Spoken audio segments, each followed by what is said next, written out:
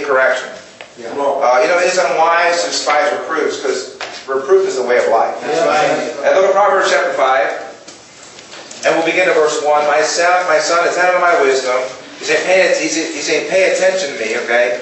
And bow thine ear. That means to have an ear like this. Bow the ear means that you're listening, right? Not like this.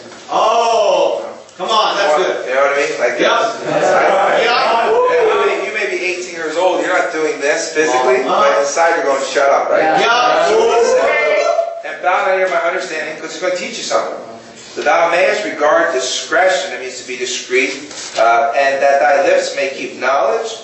For the lips of a strange woman drop as an honeycomb, right? And her mouth is smoother than oil. But her end is bitter as wormwood, and sharp as a two-edged sword. She'll cut you to pieces. Her feet go down to death. Her steps take hold on hell. She'll lead you the way to hell. Lest thou shouldest ponder the path of life, her ways are movable. You can't figure her out. She's shifty. But thou canst not know them. You can't figure her out. Hear me now, therefore, O ye children, and depart not from the words of my mouth. Remove thy way far from her. Get away from her. And come not nigh the door of her house. Don't go where she's at. Don't even go in her house. Don't even go near the door of the house. Now watch. Lest thou give thine honor on others. See, when you're with this whorish woman, what happens is you lose your honor. You lose respect. And thy ears unto the cruel. Now watch this. Lest strangers be filled with thy wealth, because she'll take your money. She only wants your money. See, the stranger is a strange woman. She'll take your money, got your wealth. And here you are eating at In-N-Out. That's all you can afford, So, and thy labors be in the house of a stranger. She's got your house. She's got the stuff in your house. She owns your house. She divorced you. And a lot of divorces go on here in California, right? Yeah. Hollywood, right? Yeah. Preach. Now watch this. And thou mourn at the last. You cry at the last. When thy flesh and thy body are consumed. There's your syphilis and your gonorrhea, your venereal warts and your AIDS, right? Yes, sir. Right? And say, how have I hated instruction? I hated instruction, right? And my heart despised reproof. I hated correction, and have not obeyed the voice of my teachers, nor inclined my ear to them that instructed me. I look at Proverbs chapter 6. Look at Proverbs chapter 6. You'll understand where I'm going in a little bit. In Proverbs chapter 6, look at verse 23. For the commandment is a lamp. The word of God is a lamp. It gives you light. And the law is light. And reproofs of instruction are the way of life. What does it mean? Correction throughout life is life. That's the way it is. Say, what do you mean? I'm 37 years old. I still get corrected. Yes, sir. I still get taught. I've never arrived or attained in any way. That's life. Yes, sir. Take correction. And go, okay, at least someone's looking out for me. Someone cares. And now watch. Ungodly children really are a grief. They really are a grief to everyone around them. And so my question is, what makes a good young person that is raised in the King James Bible believing church turn out to be ungodly? Why are they turning out wicked? You know the King James Bible, right? Yeah. You believe it, right? Yes, sir. You know the truth, right? Yes, sir. Why are you still wicked? Why are you going that way? And I just want to preach to you, young people, a message the Lord gave me this week for you guys. And I just want to preach to you a message titled, I Really Don't Care. I really don't care. And I want to title that for you. I'm not mad at you at all. I just want to preach to you some things about I really don't care. Some of you really don't care. You say you do. You know what I mean? But how do you live outside this camp? Yeah, come on. Let's go to the Lord in prayer. Would you pray with me? Now, Lord, I love you. Lord, I love these people. Lord, I pray for them. I'm so looking forward every year to coming here. Yeah. Lord, I told churches across America that this is the best youth group, God, I've ever preached to. And I pray, God, that they would grow more and more into the image of Christ. Be filled with the knowledge of the Lord Jesus Christ. Be filled with the Spirit of God. Lord, it's the beginning of a first night of the first week here. And Lord, I just pray that you help me, Lord. I'm going to have liberty. I'm going to make sense. Lord, save those who are lost. Amen. God, no doubt people are lost. And they don't care, Lord. But I pray, God, this message will convict them. And Lord, I do pray, God, for those who are lost, that they'll stay up tonight. You give them a vision of hell. Torment them, Lord. Help them to see Jesus Christ die for them. Lord, I pray the fowls of the air will not pluck the word out of their hearts as it's sown. Protect us now. Cover us with your blood. In Jesus' name we pray. Amen. Number one, the first thing I say is that when you don't care, number one, you deny the existence of God. You deny of God. That's so true. Some of you live your life as if God was not omnipresent. You say, what's omnipresent? It means everywhere present. You act like and live like God does not see what you do. You think God's blind. You think that when you turn out the lights or shut the door of your bedroom or whatever, or hide in your room from your mom and dad, that God all of a sudden doesn't see anything. Yeah. The eyes of the Lord, in Proverbs chapter 15, verse 3 says, the eyes of the Lord are in every place, behold the evil and the good. God sees what you do. God is not blind. And you ought not to forget that. And listen, you ought to realize that not only does God see everything, you need to realize that you don't know everything.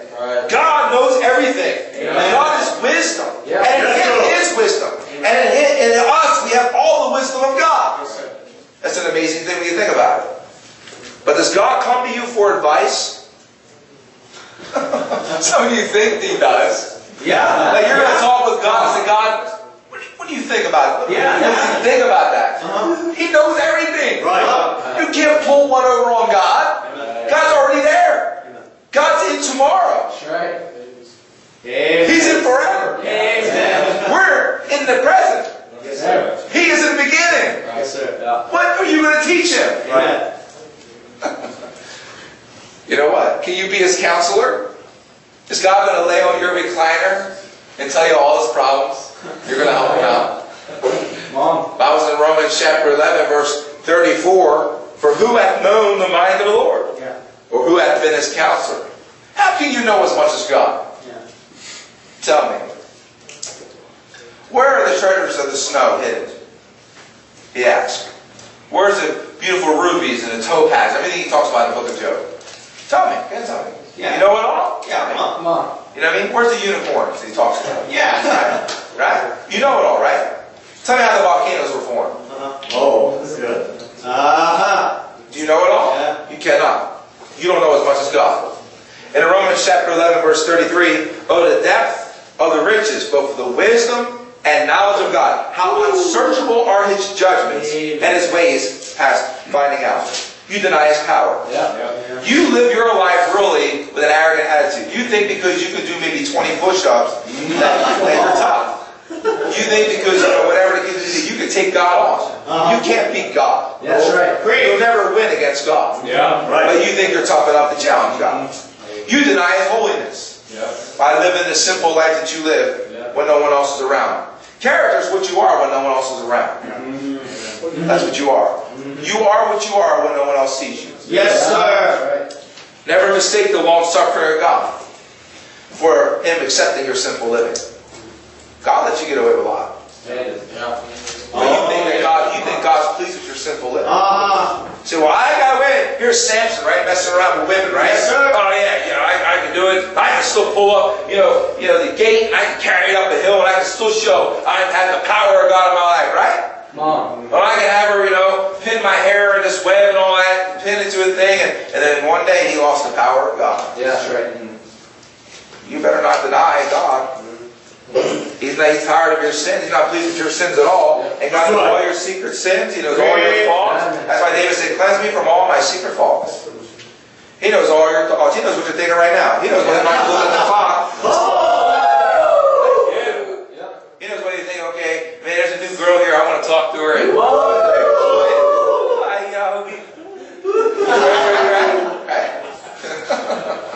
So I can't believe you talk like that. I was a teenager. God knows every thought. He knows your thoughts. He knows your down sitting, your uprising. He knows your thoughts afar off. You know what you don't fear? You don't fear God. Praise. Praise. Yeah. To top it all off, God knows what you're going to do and everything you're going to do until the day you die. Man, that's an amazing thing. Yes, sir. Man. It doesn't matter if you deny the existence of God, God will still exist. So let's take a little kid, right? Take a little kid does this, right? Oh, I don't see you. Come on, right? Come on. What does that mean? You're not there. Praise. He is there. Yeah. He's still on the throne. But your parents have taught you the truths of the Word of God. They have sacrificed for you to come here, and you don't care. You think your parents owe you. Nobody owes you anything. That's right. Some of you deny the truth of the Word of God. Yeah. You don't believe this Bible. Yeah. Well, how do you know that Noah got all those animals on the ark? 80% of creation is water. Yeah. Oh, yeah. So he's only got to fit 20% of creation on the ark. And what makes you think he brought the giraffe big? He could have brought them small. Yeah. And how do you know Noah didn't have like a little shrinking ray gun, you know? I know that's sarcastic, but you're being stupid. Yeah. Come on. I mean, if you do that, if you really believe the Word of God, then why do you live contrary to it? Yeah. For you to deny this Bible is to deny the very existence of God. That's right. So, well, I'm educated. You're a fool. Amen. You're a fool. Number two. Second thing I want to say is when you deny the existence of God because you don't care. Number two, you don't care, and when you don't care, guess what's going to happen? About the things of God, your sin will deceive you. Your sin will deceive you. You're so deceived. You think you can keep living in sin. And you can't even be reasoned with. You can't even be persuaded with. We cannot even tell you otherwise. You are so hard-headed that you see nothing wrong with your sin. Yeah. And you're making excuses for your sin. Yeah. You know, I understand all that. God loves me because we're all sinners and all that. Listen, shall we continue in sin that grace may abound? God forbid! Well, you know, that's the way it is. No, you're just meant to ruin. You are destroying yourself, and you have anger and hatred towards those around you. Yes, who are trying to help you, who are trying to warn you, and who love you. Amen. You don't love me, man. I do love you. Amen. I do care for you. I want to fly 3,000 miles from Philadelphia. Yeah, come on. I'm everybody to care. Yeah. You count your parents. You count your friends. You count Pastor Schreiber and Pastor Kim as your worst enemy. Why does Mother Jake get up and preach hard? Why is Gina all excited and screaming? Why can't it just be like us? Right? Never happened, bro. Come on, get him. But since we love you, what are we to do? We love you. Amen. As that, we love you. Mrs. Schreiber, Pastor Kim, Mrs. Kim, I do. We care about you. So what are we to do? Are we to sit back? Are we not to say anything about what we may see in you that you may not see you're doing? And let you continue in it? Should we not say to you, hey, you know what? I notice your attitude is really stunk lately. You know? Katie, good girl. Amen. Years ago, she had a bad attitude. That's right. She didn't care. How much I mean me? Yeah. Try to embarrass her. Right? But you know what? You know went one way. Katie went the other. Yes, sir. I'm not trying to embarrass you. You understand? But you see, it really doesn't matter. You can deceive yourself into thinking you're okay. Some of you think because you're here, you're spiritual. Come on. I'm here, therefore I'm right with God. You could be here just for fun. You know what I mean? Are we not to persuade you to do right? Are you beyond reasoning? Would you rather we really left you alone? Some of you would rather be around liars, smokers, and drug addicts, and fornicators than to be in the presence of Christians. Yes, sir. And rather than be in the presence of your parents. You can't understand why people get along. What is it about people getting along? They're saved, getting along with the world more than Christians. But if you're of the world loves its own. That's right. You need to check your salvation. You're more comfortable in the presence of lost people. Something's not right about that. Yes, sir. Your thinking is not rational. Your sin is blinding you. You're devoid of any wisdom or satisfaction. God is your only source of satisfaction. If you do not live for God, you will be miserable. That's why when you come, you hear Pastor Kim, you're like, why is he like that? He's like a dictator. He preaches too hard. Why is he so rough? Because you're miserable. You can't wait to go to college. So when I go to college, I can leave. And then you'll begin to wonder when you're in college, what's the purpose of life? Why am I here? Why do I exist? Right? Yeah, everybody goes through that. And your sin is pleasurable. It is. And there's plenty of sin available. California, man. LA, man. You can go different places a lot. And your heart's deceiving you into thinking that you're living it up when you're actually living it out. And your sin is deceiving you into thinking that you will not reap what you sow. Yes, sir. It's just come around. Whether you're saved or lost, what goes around comes around. Be not deceived, God's not mocked. For whatsoever man soweth, that shall he also reap. Promise of God. What you plant, you're going to reap.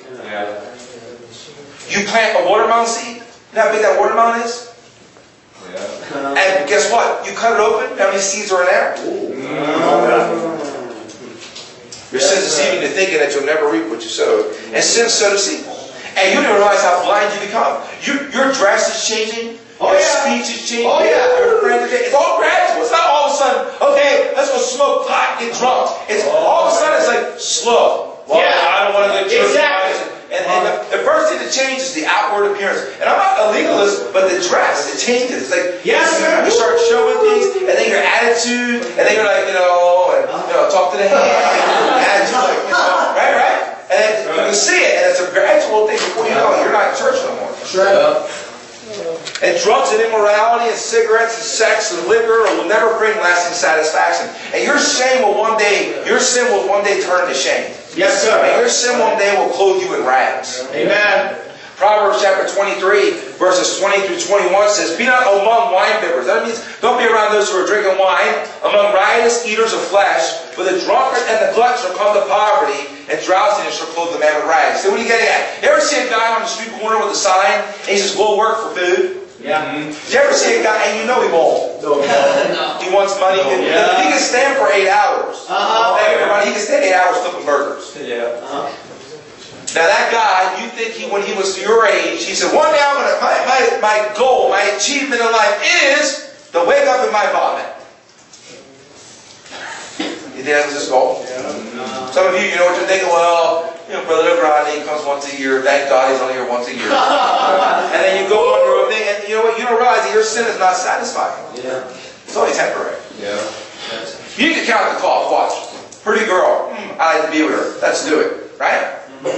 Now you lost your purity, 10 minutes of pleasure, it's over, finished, done. Now she may be pregnant, or you may have AIDS. Was it really? I mean, you gotta really consider that latter end. The Bible says. You really count the cost. I'm not above temptation. When I think about my wife, I think about my kids, I think about everything I got. It ain't worth throwing away. Amen. For drugs, women, nothing. Bread of deceit is sweet to a man, but afterwards his mouth should be filled with gravel. In Proverbs chapter 20, verse 17. What does that mean? Oh, it's so sweet, it tastes so good. Well, who wants to have a mouthful of gravel? The problem is you have decided to have sin over God. And you're on the road of wickedness because you have chosen that road. Well, it's my mom, it's my dad. No, you chose that road. And you cannot wait to leave home or church because you want to live in sin. And you despise your preacher who preaches to you every week. You despise your parents who pray for you every day. You do not love your parents or the church. You are absolutely disobedient children. You're fakes, you're hypocrites, you're frauds. You call them smiles. God. You sit there like this. And the worst group to preach to is Christians. Yes, sir. I go to a juvenile detention center. That's easy because they already know they're sinners. You don't think you are. Preach. Pray. That's the way. And listen, you never forget this. The world and the flesh and the devil will never give you satisfaction. Number 3, when you don't care, you're a detriment. A detriment to the lives of others. A detriment. You see, what is that? You're just deadly to others. You're a detriment. An ungodly child is no good to others. And he grows up to be no good for anyone else. He grows up, will never be any good to his boss. His boss will never trust him to work on time. And his boss will never trust him that when he comes that he'll do work. And his boss will never trust him with their cash registers. And his boss will lose money by hiring him because his work performance stinks. So what he does is he grows up to be a professional moochionaire. You know what I mean? Just a mooch. And he sits on a couch and he eats. And he's just, what's up with that? You with me? Yes, man. So he lays on the couch all day and he just sucks the food out of the refrigerator. You know what I mean? You know, when an ungodly child will grow up, it'll be no good to his church or his home. Yes, sir. Ungodly children hate the church. Yes, sir.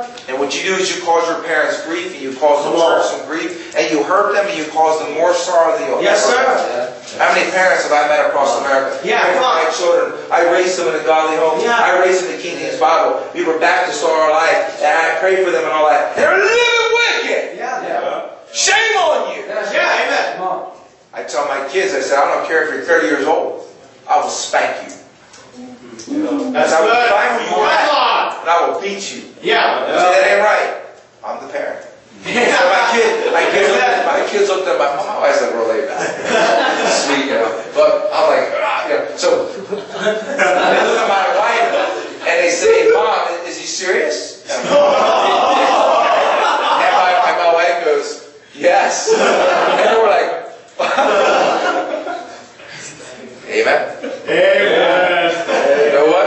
Why would you want to pull your brothers and sisters down with you? Yeah. The older sister of Lot, Lot's daughter, corrupted the younger. Older always corrupts the younger. Yeah. The reason why you live wicked is because you're hanging out with somebody 3 years older than you. Yeah. That's how I learned. That's how I learned.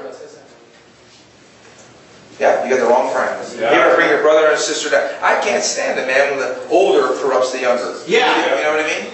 It ain't right. Yes, sir. You know what else? You want to pull others in your youth group down with you. Yeah. Yeah. So you know what you're going to do this week? I'll tell you what you're going to do. I already know what you're going to do, some of you. You're going to hang out with those who are not spiritual. Hey, did you sneak the iPod or the iPad? Let's text them on. I got a boyfriend back home. Let's get together. Nobody will see us on. God sees you. Yeah. That's right. I tell my kids that all the time. I say, I'm not everywhere, but God is. God sees what you're doing. You say, what are you getting at? Well, you know what? You're poison. You're poison. Yes, sir. You're absolutely poison. Everyone knows around you, knows you cannot be trusted. You walk around with a spiteful heart. You come to church with an angry and depressed look. You come with an attitude. Really, grow up. Quit sucking your thumb. Amen. Right? You need a diaper change or something? What's wrong? Yeah, come on. But you have hatred in your heart towards your church and towards your own. Why would you hate the ones who love you? Amen. Why would you hate your mother or father? Listen, if they're saying, well, they're not perfect. Oh, and you are? Oh, yeah. Oh, yeah. Really? I don't think they're that bad of a parent to have sent you here. Yes, sir. Right? Right? Yeah. You'll do what you can to disgrace your parents when you grow up. You won't be a blessing. You'll become a burden to everyone around you. And people can't relax around you because you put all the spirit. come on. Now, you realize you may do this, but we can feel the inside of you saying, get away from me. Yes, sir. I don't like you. You don't understand that. See, you think we preachers are all stupid. Now, we're not the brightest, but God gives us something called discernment. And we'll get around you and we'll go, you're a pervert. You got a sexual spirit. Amen. We get sent it from you. You're messing with pornography. Yeah. Or you get around you and say, you're just a rebel. And even they do this, hi, Brother Grande. I go, you ain't serious. You think we're dumb because you don't realize we were once teenagers. Yes, sir. Yes, sir. Yes, So sir. you don't understand. We know the mind of a teenager. Amen. So love me. That's right. People can't relax around you because you put off a spirit. And you know what I've seen? I've seen in a camp meeting is that one person can bring and change a whole atmosphere. Remember last year? I know Brother Andrew remember last year this. Because I looked at him, he looked at me like, what's going on, Brother Grande? I was talking about snares of the devil. Remember me talking about that? And remember that bad spirit for like the first 20 minutes? Remember that? And all of a sudden it's left? I hope you don't bring one. See right now? Feel that? That's it. So you cause tension in your home because of your constant wickedness. And you'll cause tension in the church among other young people. And you're devilish in your ways. And all you're doing is damaging the lives of everyone around you who has zeal and a love for Jesus. Yes, sir. Look, you are not what you claim to be. Yeah. Some of you, not. Amen. Number 4, and I'm done. Look at Hebrews chapter 10. Hebrews chapter 10. Like I said in the book of Proverbs, how have I hated instruction?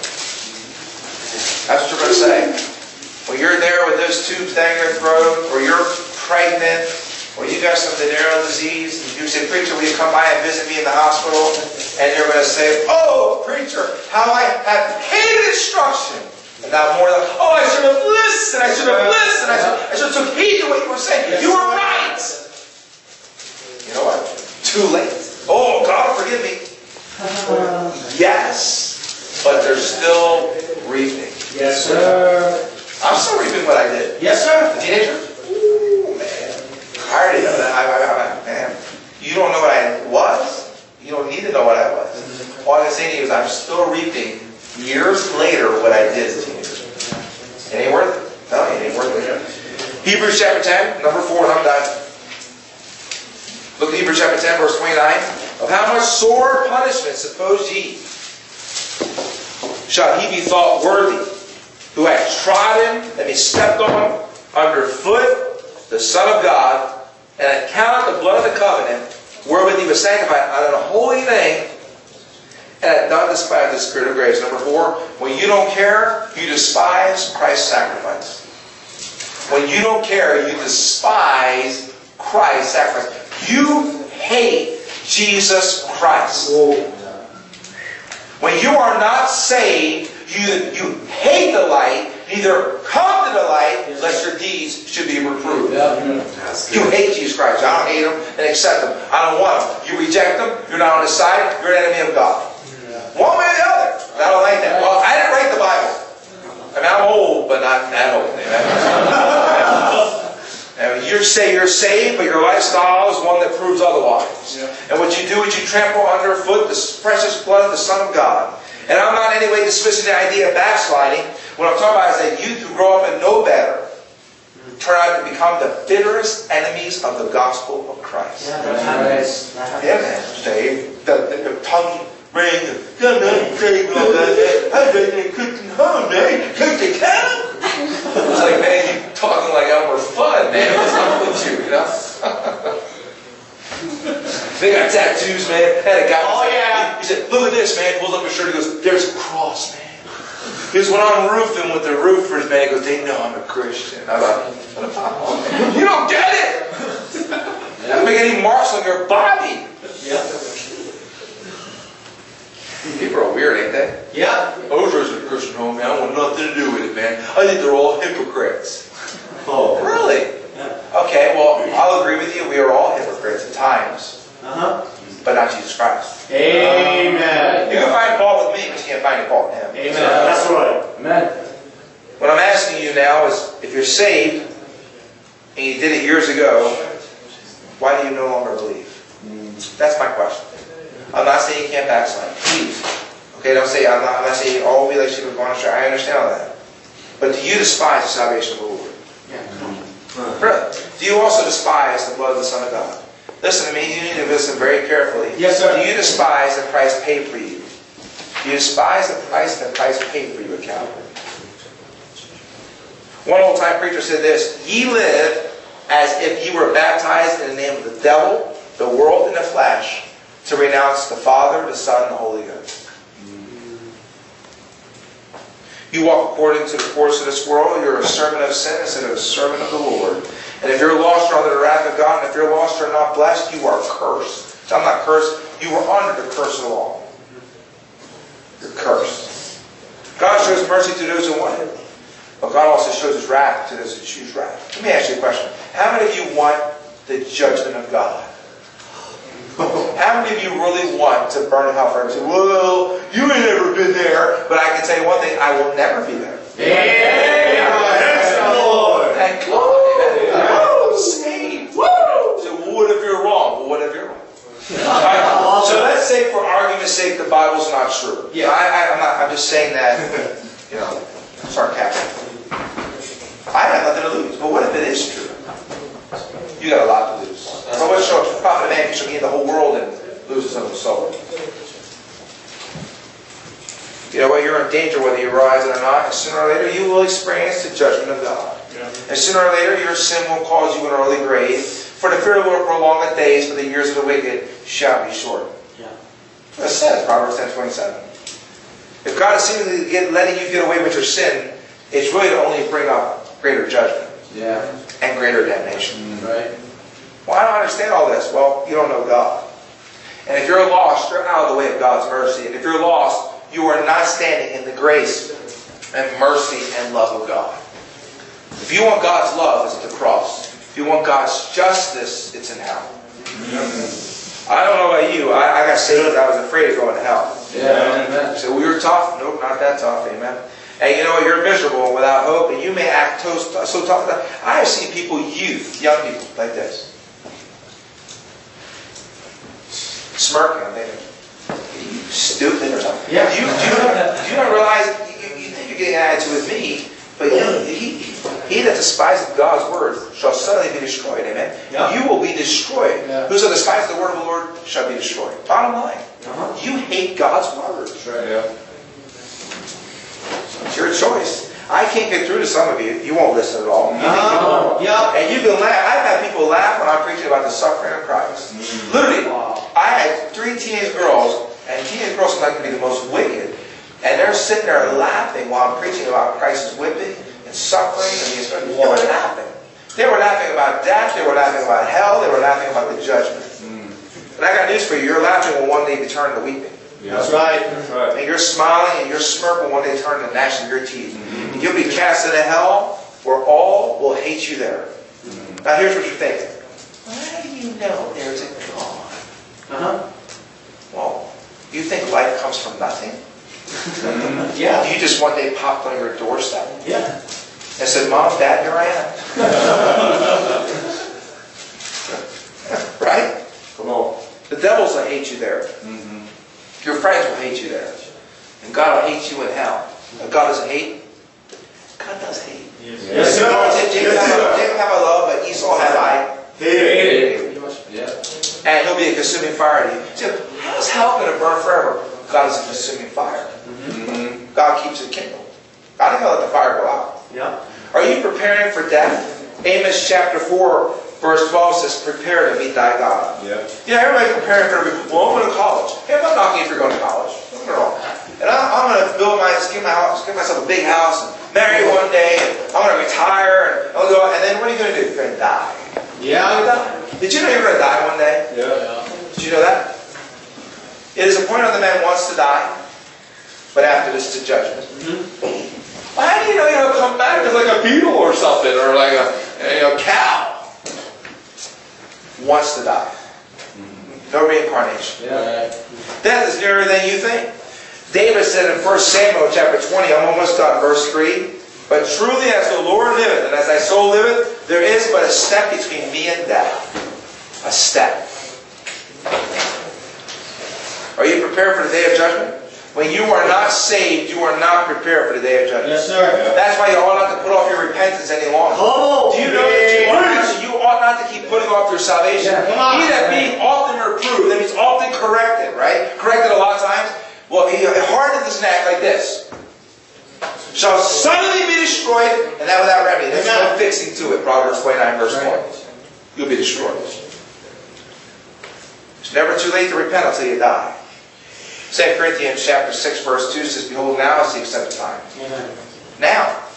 Now is the day of salvation. You must either repent or be damned to hell forever. That's right. And you must either choose to obey the devil or God. You are serving one or the other. God or the devil. That's right. You know, there are people that will pray. I mean, seriously, pray a prayer to get people off their back. Yeah. Yeah, that happens. You know what? You are despising the blood. You are hating Jesus Christ and His sacrifice. Amen. You are mocking Him. And you must either choose to be a son of God or a servant of Satan. I want to ask you, will you make peace with God through the Lord Jesus Christ? If you're ungodly, will you repent and you believe the gospel? If you're saved and not living right, let me ask you a question. Will you start to care about the things of God? I don't care, preacher. That's okay. And you know what? Some of you may not care the whole week. You know what I've seen in you? See, you see me every year, right? Lord willing, you will until the Lord comes back. Amen.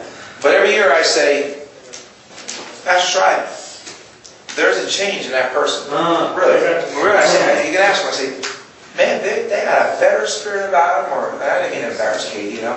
But I was just saying, she is sweet compared to what she was years ago. Amen. So I can see you growth through the years, and I can see whether you really care or not. What I'm concerned about is when I've been here with a big bear, I think it was a big bear or bear, whatever we were at, a bear thing, whatever it was, whatever. 2007, something like that. I think I started preaching to you guys. I think it was.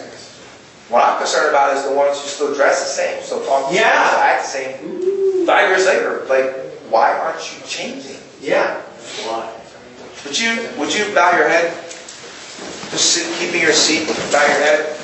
You know, the first way to show others you really don't care about spiritual things is to deny the existence of God. Do you live your life As if there is no God. So I don't believe God. God needs to prove himself. Really? Okay, let's think about this for example. Explain to me how the Big Bang happened. Yeah. Just tell me. So, well, it takes a lot of faith to believe that God made everything. Okay, well then show me the missing link. Just show me something as simple as that. And explain to me how we have over 300 different species of birds, of hummingbirds, just hummingbirds alone. When did the bird decide to become a hummingbird? And when did he decide to become a vulture? Isn't that kind of weird? You know, you really think about nature itself, it teaches you that there's a designer. Which Lord willing I want to get into this week about, is there a God? You'll be deceived when you don't care about the things of God. Some of you are dangerous to the lives of others. You're a detriment. I'm going to ask you, are you a blessing to others around you? When you see Gene Ha or Young Ha or Jay, I mean, you know, do you go up to them or Brother Joe and say, hey, you know what? Man, I've been praying for you, man. I love you, brother. Man, I'm glad you're still coming. Some of you don't care about anybody but yourself. Yeah.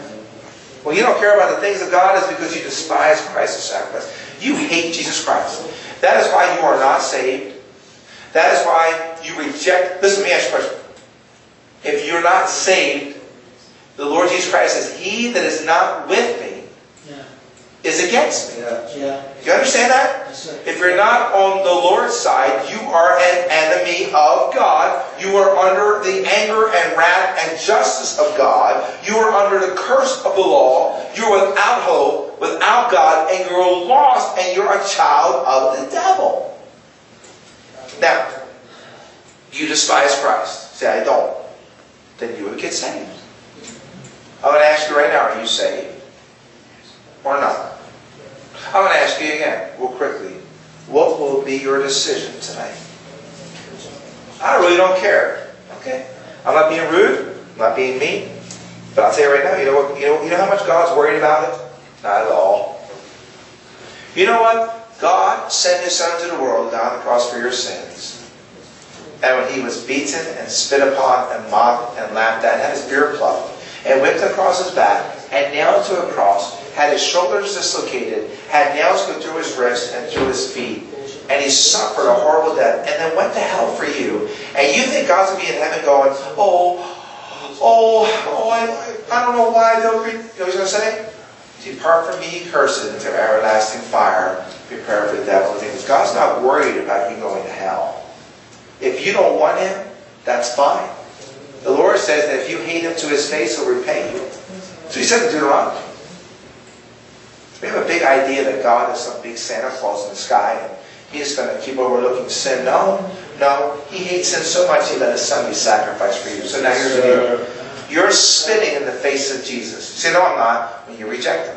Your sins cause spit to be in His face. Your sins will cause Him to be whipped.